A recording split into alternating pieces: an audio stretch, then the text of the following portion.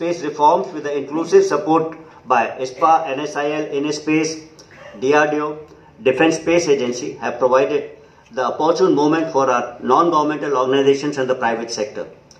To respond, the response of multiple participants towards DISC 8 and IDEX Prime Space are definite steps that need appreciation. These times also demand that the institutions and established leaders of industry should handhold young entrepreneurs and ensure that the spirit of innovation seamlessly permeates in our entire system. We as a nation have to also realize the importance of creating a pool of trained space manpower in the country and military, which requires all of us to be agile to learn and relearn the intricacies of this domain. I am sure that such resolve and commitment by our enmeshed military, ISRO, MSMEs, startup base would continue to receive support from the government, which will ensure that we build highly capable Atmanirbhar defense space ecosystem. We as a nation also realize the importance of building partnerships and sharing of potentials in the space domain with our friendly foreign countries. I am sure that this symposium will also provide the ideal opportunity to understand and share perspectives of a national space strategy. It will surely assist us in developing a far-reaching defense space strategy towards augmenting our space-based defense capabilities and strengthening our national space security apparatus. I look forward for thoughtful interactions. My best wishes to everyone. Thank you and Jai Hind. Dignitaries on the dais, distinguished guests, friends in the media, ladies and gentlemen. One of the hazards of speaking last is whatever you wanted to say has already been said. However, let me put forward DRDO's perspective in this very critical area. DRDO over the last few years has started increasing our focus on this very critical domain. We are looking at space-based surveillance. We are looking at space situational awareness.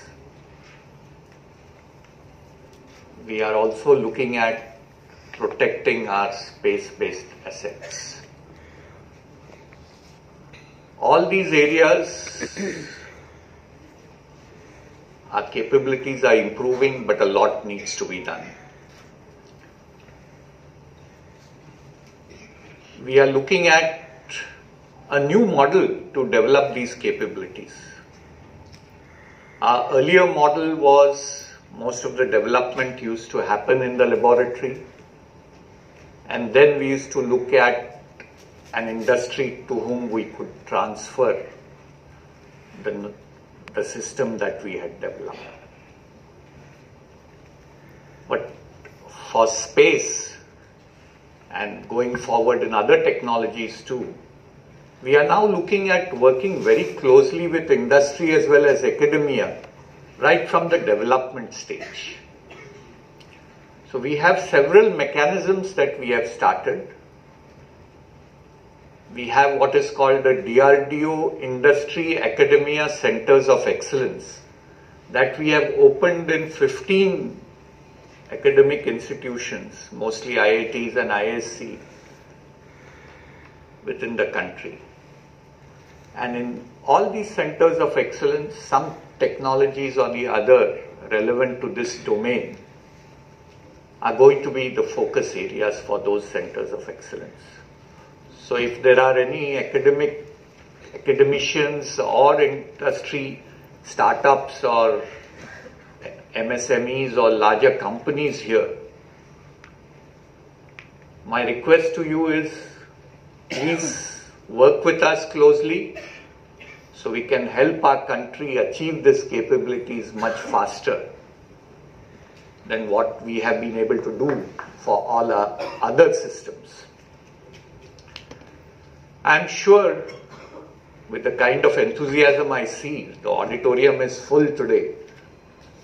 I think if we work together, I have no doubts in my mind that in the next 15 to 20 years, we should be able to achieve leadership in this very critical domain.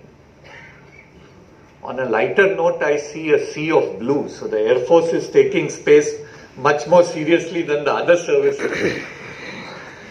But this capability, I'm sure, is required by all the three services, and going forward, anyway, the warfare has to be fought together.